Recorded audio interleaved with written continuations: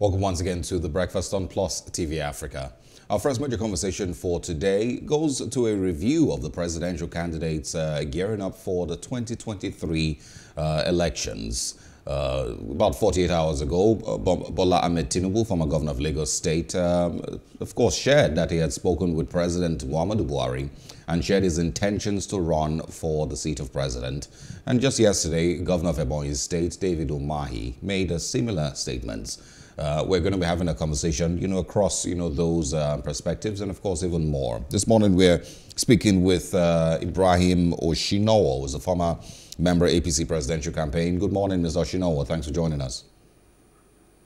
Good morning, my dear brother. Good morning, the House, and good morning, viewers. Thanks for joining us. We also have Jide Johnson, who's the Chief Lecturer at Nigerian Institute of Journalism. Thank you for joining us, Jide Johnson. Good morning to our viewers all over the world. Great to have you. Mr. Oshinowo, good morning. It's a pleasure to be with you. All right. I'm going to start with, before we get into the, concrete discussions, let's, get this question across board for both of you. When Bola Ahmed Tinubu, of course, in one of the statements that he made, was, quoted as saying that he wants to continue from where President Buhari has left off. He wants to continue with the president's legacy. What exactly does he mean? I'll start with Mr. Oshinowo, if you can respond to that before Jide Johnson goes on. So what exactly does he mean by that? Okay, good morning once again. I would congratulate Nigerians for hopeful and declaring his intention to lead the country. Achadu means a lot by himself to serve this country at this very crucial time, despite the fact that, President Buhari has done a lot in terms of development, in terms of strategic leadership, in terms of security, and many more. And Ashwaju, what he actually meant by that is, will be showcased in the forthcoming, declaration.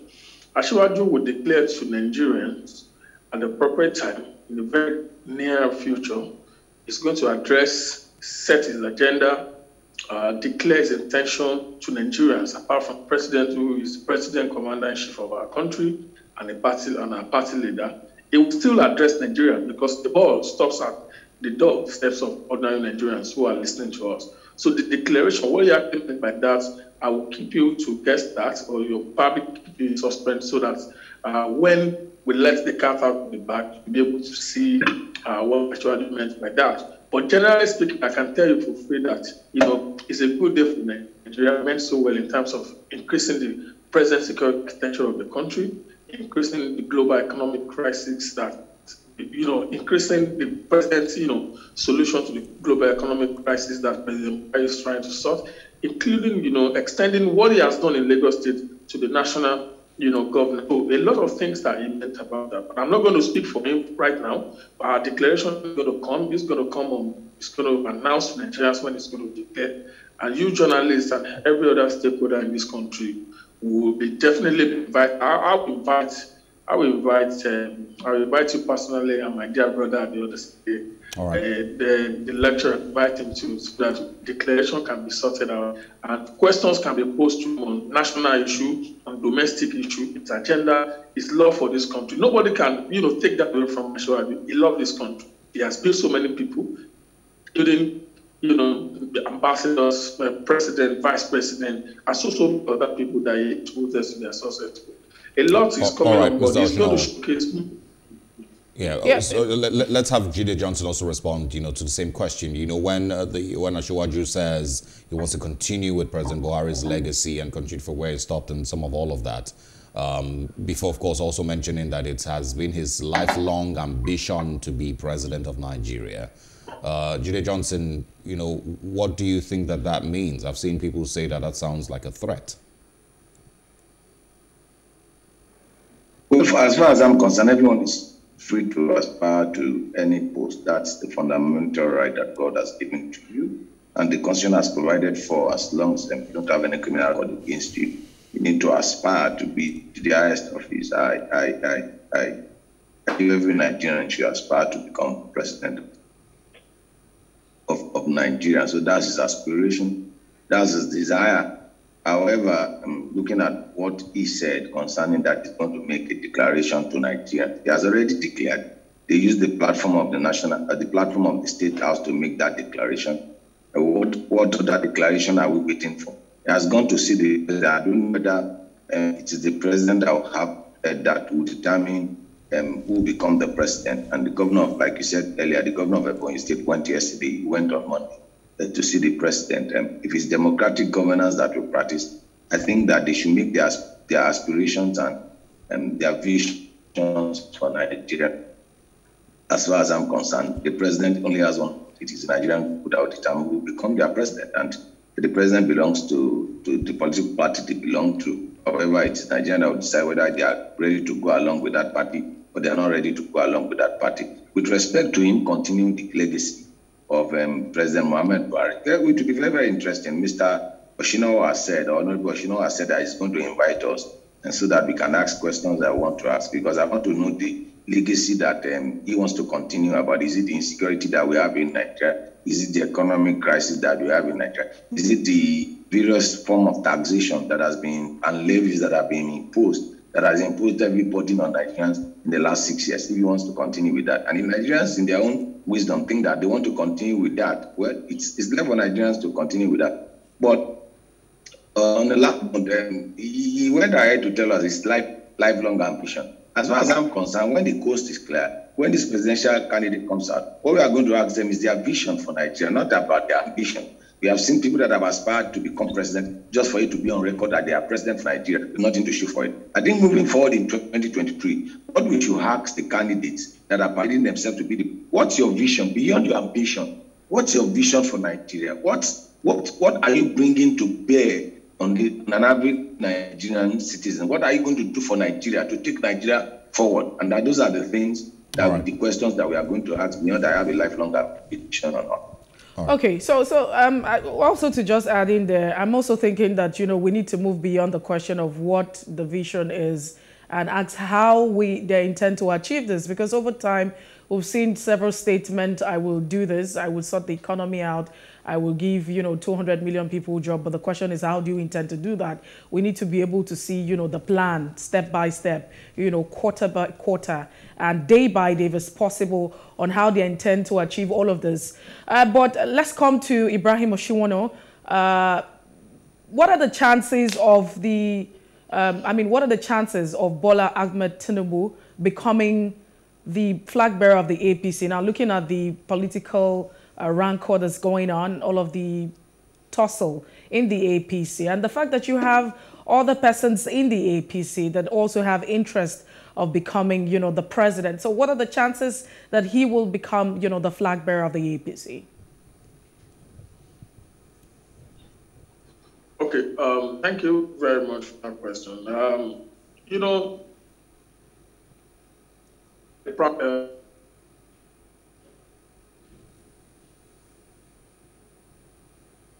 Ms. Oshinowo, we seem to have lost you there. Can you hear us clearly?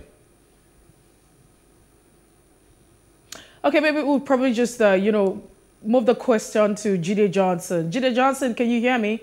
So the question is, do you think that, Bola Ahmed Tinubu stands a chance of becoming the flag bearer of the All Progressive Congress as regards the 2023 presidential election, looking at all of the issues with the APC at this point in time and all of the contending interests? Now, well, if you look at political antecedents, his political network and the financial muscle which he has and the political leverage which he has built over the years, he has chances. His chances as getting the ticket. However, if you look at the Nigerian political landscape, it is beyond having the resources. And I recall in 1978 when Abiola aspired to become the president of the National Party of Nigeria, I knew how it ended for Abiola. And from historical point of view, And we have always had reluctant president. It's not usually the leading candidates are usually emerged as the presidential candidate. I can go down memory lane. In 1978, Shagari wanted to be a senator. In 1999, Obasanjo was not even interested in presidency. It was thrust on him. And in 1993, Abiola did not have any aspiration of becoming president. 1990, of becoming the president, until all the presidential candidates were banned and the parties had to look for new candidates. That's how Abiola emerged from nowhere to get the SDP ticket. If you look at 2007, Yar'Adua was not interested in the presidency. 2011, Jonathan was not interested. In 2011, Buhari wept and said he's not going to contest the presidency again. That's the end of it, until they went to look for him in 2015. So he checked from a political point of view.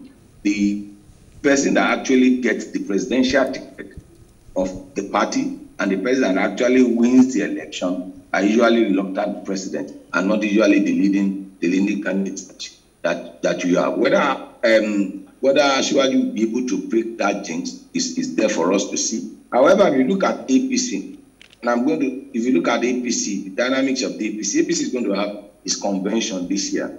Their convention this year because they're going to have presidential primary this year. How are they going to manage those two major party function? I don't know, and I hope they'll be able to, because the party that will win the 2023 general election is the party that comes out of its presidential primaries with less crisis, that is able to manage the party that wins the presidential election. So its chances in APC is high. However, the dynamics and the murky waters of politics is beyond having the resources, is beyond having the network, is beyond having the leverage and thinking that, well, I have the leverage, I have the network, and I have the resources to muzzle that. In Nigeria, the Nigerian presidential ticket and president has never shown that. History is working against him in actual sense. But I hope, let's see whether it will be the jinx breaker like you have in Kano with them. Okay, with so the present governor of Kano that won the second. All right, so I think... And your state with Ladoja, I think will be that one second time against all of us. All right, so let's bring in Ibrahim Oshinowo at this point in time. If you can hear me, what are the chances that Bola Ahmed Tinubu will, become the flag bearer of the APC? Oh, okay. Let me just quickly make this especially clear that I won't be able to make some few points concerning Asiwaju's chances becoming the candidate of our party. Like what my dear brother rightly said there, he has all it takes. He has all the prerequisites to be the leading candidate. And of course, elections. Election is about winning an election for a party is also contributing or factors of you nominating a credible candidate across all board, from the north, central, northeast, northwest. Of course, Asiwaju has that, but I will a little bit be cautious because a lot of people are still going to come out, to contest. You can see the governor, David Umahi of Ebonyi State, was there yesterday. Who knows today who's going to come out next to contest? Who knows who's going to come out? And I can tell you for free that few governors, former governors are still going to come out, declare their intentions to the president from the southwest, from the south, and the southeast as well. So the parameters for making a final judgment on who becomes a party candidate right now, of course, is not really going to be substantiative. What I can say for now, based on my experience, what my dear brother on the other side said, Abiola, of course, had been long. If you remember, in 1983, he actually wanted to do contest an election. In 1993, he has formed his own group and aspired. That's why Hope 1993 is able to defeat all of them with his vision, with his experience in private sector, coming into financial acumen and the other things. So Asiwaju has all these things. He's well prepared, but we can't actually consider, give a final notification of who's going to clinch the ticket right now. Let all the candidates. He has, he has also set a pace for who wants to come out now. You are free to come out, showcase. I'm calling on also Governor Fayemi, who is also, probably partially intending to contest for the office of president. He's a PhD holder. Why not? Let's see people like that coming out, showing their intentions. Then at the appropriate time, we'll be able to bring out the cards on the table that who is going to be this, who is going to be that, what are the chances for A, B, C. Comparing Ashwadu with David Umahi right now, I don't think is appropriate in terms of, performance, in terms of even political structure, in terms of even networking. Of course, Ashwadu, of course, definitely is on we should 9 to 10. You understand? So I would like to keep few, aims right now until we see other candidates coming out. Before now, in April, we'll see a lot of candidates snowballing out. Yes, please. Mr. Oshinowo, is Ashwaju's ambition and, the idea of him running for president, is that, would you describe that as a way that the APC can hold on to power, or what is actually best for Nigeria's next 8 years?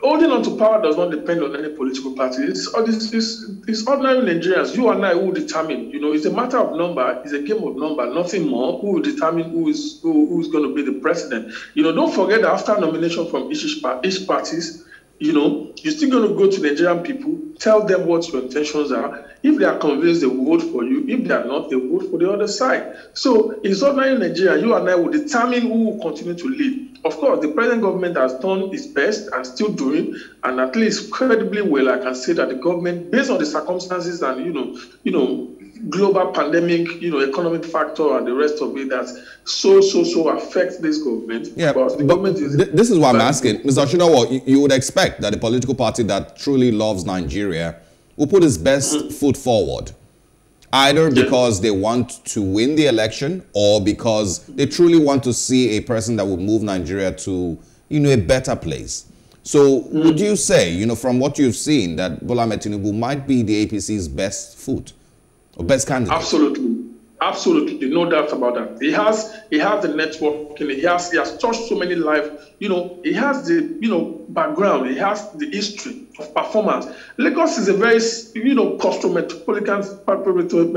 metropolitan state. So it's very hard to, if you can manage Lagos the way he did at a time, you can imagine for your allocation to be held on for almost about 2 years. And you were able to pay salaries, you were able to do so many infrastructure, set up, pace. Environmental in 1999 in Lagos State was a mess. Everywhere was a mess. He is able to, revive so many things in terms of investment, raise the IGR from just mega 800 million to 32 billion every month, and turn around so many things in Lagos State. So if he's able to do that, and he has not been in office in almost about 12 or 13 years now, or more than. Since 2007, he has not held any political offices. It was offered so many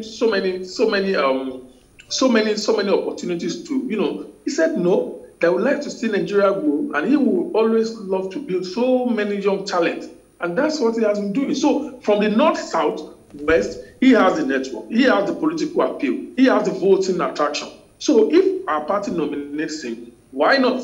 He's a good candidate. But of course, the party determines who flag his ticket, and whatever the party at the end of the day does, that's what, as a loyal party man, that's what we are going to, work with. And I trust the judgment of Governor Boni and peradventure anybody that comes in as the party chairman. Jide Johnson, the votes and support our candidates to win the election. Definitely. Jide Johnson, do you agree that the APC is putting its best foot forward, in the person of Bola Ahmed Tinubu?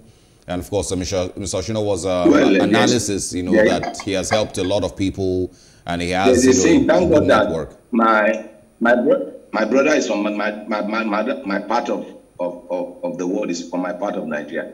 There's a particular saying in a local dialect that the day you throw your hat in the ring to contest an election, that's when you know the death that killed your grandfather, and then you know whether somebody has gone mad in your family. And some of the hidden secrets that you never knew about come to the fore. It's interesting when this election comes into focus. And because we ask questions, some of us were family question, true and true. And people tend to use Lagos as a case study. I don't know what Lagos they are talking about. Whether it's Jakondi Lagos, Oshinowo, Fashola, Ambode, and Sanwo-Olu's Lagos. We put all these records to bear because people will just bandy some certain things and they'll say, only fools argue with proofs.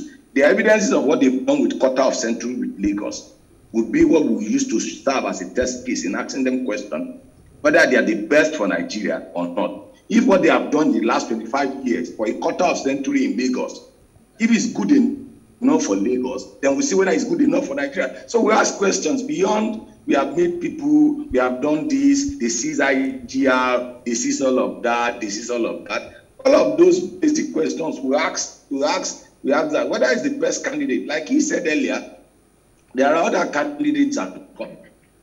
As far as I'm concerned, and I like his worldview when he said that Fayemi should come out. I see no reason why the vice president should also come out. I haven't done 20 years in public service, 12 years as Attorney General of the Federation, and the vice president for the last 8 years. So I think the vice president, Yemi Osinbajo, should throw his hat in the ring. Let Nigerians decide. Let the space be open so that as many people that will come, then the party will decide who is their best candidate. If you ask me for a fact that who is the best candidate based on what we have, he has said it. Tinubu has not done anything since 2007 after he left as the governor of Lagos State.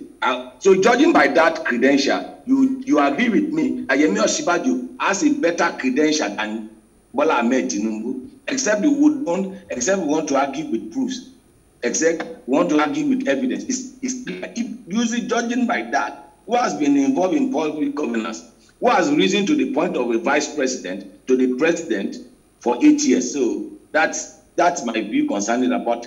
Let more candidates come up. Let people let them throw their hat in the ring, and let the party members of APC decide who should be the best candidate that will fly their flag against other flag bearers of other parties. Okay, the next Ibrahim, can you please just hold on for a bit? I'm coming to you now, but just to add, I was hoping that Jide Johnson would have answered that. The question of whether it's enough, I mean, it's okay to use the template of Lagos, to judge the 36 states of the Federation, including the FCT, talking about, different ethnic groups and different persons, resources naturally, differently endowed, and other peculiar issues that we're faced with. So the constant reference to the Lagos template and the Lagos experience, using it to judge the entire country, I really don't know if that would actually work. No. Because Lagos is Lagos, and we're talking about the 36 states now.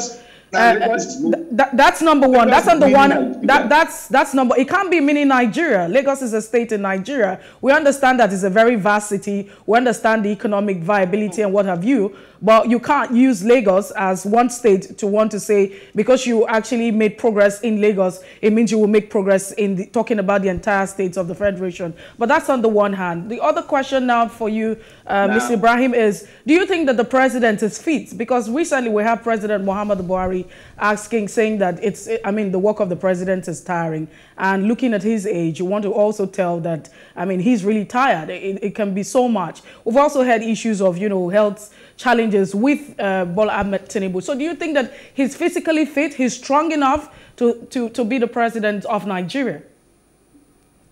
Now, let me quickly address what my dear friend and brother said, Mr. Jide. Look, I'm a Lagosian too. Lagos is not London. Lagos is Lagos. We are all around when, he became the governor of Lagos State. Let me tell you something about Ashwaju. A lot of people envy him. And, it happens where you go. When you have what others does not have. Ashwaju is a special being. It's very rare. It's very rare. Among his colleagues that were governor in 1999, none of them, as of today, pull the cloud or have the influence, tenacity that he has as at this moment. None of them. Go and check them. From 1999 till date. Most of his colleagues are ministers, senators at a point. Still, they have no capacity that he possesses. So there's element of jealousy, everywhere for him. I can understand that. People, even in your community, when you do something exceptional, when you have ideas, when you have what it takes to make things around, when you have what it takes to do what others cannot do, you develop some natural enmity. Even in your closest family, it happens like that. So Ashwaju knows that. He knows that. I'm not saying he's a perfect man. He has his flaw. I'm saying it on the national TV. He has his flaw. But for now, in Lagos, I can tell you that what he has done in Lagos is, for now, no record. In this country, no governors of his age, his caliber, some of his colleagues, none of them can match his status. And that's naturally, yes, for me. Now, let's go back to what Mr. Jide said about, what he has done. When the campaign comes, I said it earlier, he's going to come out and tell you his agenda. I'm not going to say that for him. He's the one that wants to. I'm not jealous of him. Office of president is not a joke. He's not a child's play. He knows what is at stake. He's a leader in this country. He's not in Lagos State alone. There is no way today Asiwaju will step his foot in Nigeria, in Africa, that nobody or hundreds or thousands of people will not gather to recognize him. That's what they call politics. That's politics. So he's having enemy in Lagos. Some I will say he's not a Lagosian. Some will say it's this. Some will say it's that. That is politics. Okay, so let's have you share your thoughts on the second question. Let's have you share your thoughts on the second question for the want of time. Let me finish, please. Hold on. Let me finish. Please. It's ready for that. We are prepared for the election. This is election year. We are set for it. Now, actually, I'm talking about his head. I don't know what, and media needs to help in this. I said it probably on air, it's something. When you feel that somebody is not doing what you expect him to do, you term that as medically unfit. How do you know somebody is medically unfit? It's the medical record that will determine. He went to London recently on a kneecap surgery. Does that mean he's not fit? It doesn't mean he's not fit. You can be in your 40s, you can be in your 50s, and you have medical challenge. That doesn't mean that you are not fit for office. But when the time comes, like I said, Nigeria will pose questions to him, and I can tell you he's ready to answer all necessary questions because he asked for it. He said he wants to lead this country. So he knows what is. But Mr. Jide, most of your questions and many other Lagosians and Nigerians who want to ask questions, they should be patient. When he declares, set up his agenda, then you can query that. You query it, and the campaign council will respond appropriately. We need your vote. We want your vote. Wow. Apart from the first party primary, we are still coming to Nigerians who have the final say and final approval on who is going to become the president of this country. So it's very easy. Lagos, for instance, most of the GDP, Lagos GDP is higher more than so many African countries. I can mention many African countries that the GDP of Lagos is a country. To lead Lagos is not a joke. It's not a child's play. So that's why you're leading that. And till now, after leaving office in 2007, till now, none of his age mates who are governors can say, okay, I can match this guy's plan. So let's wait. You will still get a lot of things to hear from him. Like you said, Professor Yemi Osinbajo, it's his product. I'm saying it boldly. It's his product. And if Professor Yemi wants to contest, it's our dear brother. Is a product of the agenda now. They don't see his agenda. You understand? So that's what I mean. All right, hold on, Mr. Oshinowo. Because of time, let's also go to Jide Johnson to, of course, have his thoughts out there. And something I'll also quickly mention is, you just mentioned that he went to London. That already has set a bad precedent for a person who is trying to be president of Nigeria. We've complained over and over about President Muhammadu Buhari going to the UK for medical treatment.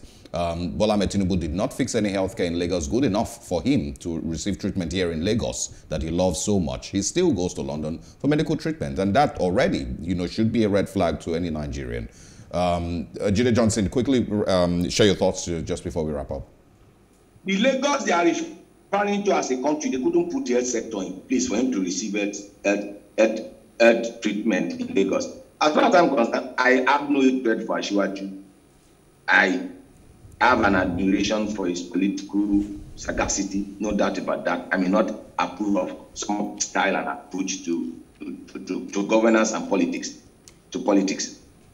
But when it's time, like I said, we surely ask those questions. And when people are saying that Tinubu made this, Tinubu made that, Tinubu did not make anybody. It's Lagos. It's Lagos. If Oshinowo did not perform creditably well as an attorney general, will he use him for the second term? Would they recommend him for the third term? Would they recommend him for the fourth? It's like people say, oh, okay, their very leaders made Tinubu. or somebody made somebody, or Buhari made somebody. Nobody can make anybody. And some of these things that people use in the political landscape is insulting and degrading. The fact that I worked under you or you recommended me for a post, if I'm not good enough, you would recommend me. So it's a symbiotic relationship. You contribute to me, I contribute to you. And that's the way I see it in the political landscape. As far as my colleague has said, he said Lagos is like a country. And we have said it. They said, oh, there are no people that have his political. No doubt about that.